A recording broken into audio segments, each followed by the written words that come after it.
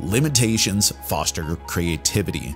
That is the foundation of good game design, and a concept that's taken to extremes in the White Castle, which is a funny thing. You may look at the board with its cards and tokens that shift each game, changing what dice can be assigned where and for what outcome, and think of it as a great sandbox of overwhelming delights.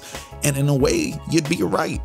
But with 9 actions and 9 actions alone over the course of the game, it's up to you to carefully navigate your path forward amidst the shifting landscape to win the favor of the White Castle.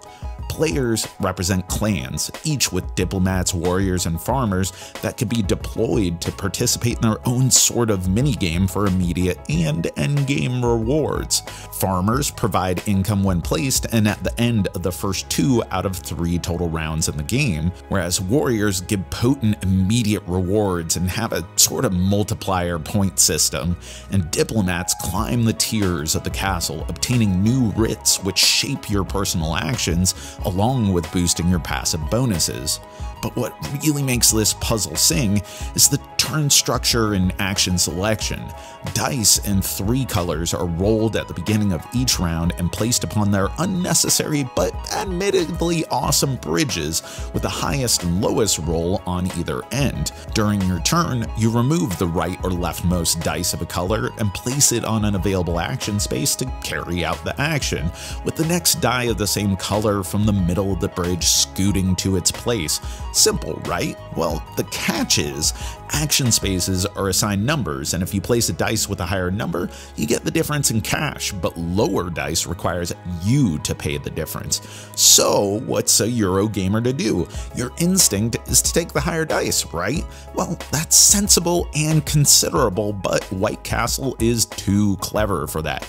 Taking the lower dice from a bridge activates your lantern, a series of small but formidable bonuses that grow only stronger as your diplomats climb the castle. This central cost and benefit puzzle, combined with the agonizing few actions you have to take, is what makes the game, and the shared pool of workers in this worker placement doubles down on the consequences of every other player's action, demanding your investment.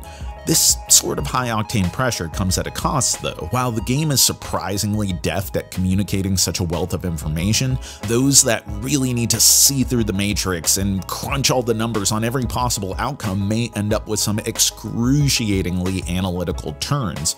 Also, the minimalism of 9 actions alone will leave those who want complete engines feeling like it's only 2/3 of a game, unsatisfied that you didn't get to wring every possible thing out of your strategy.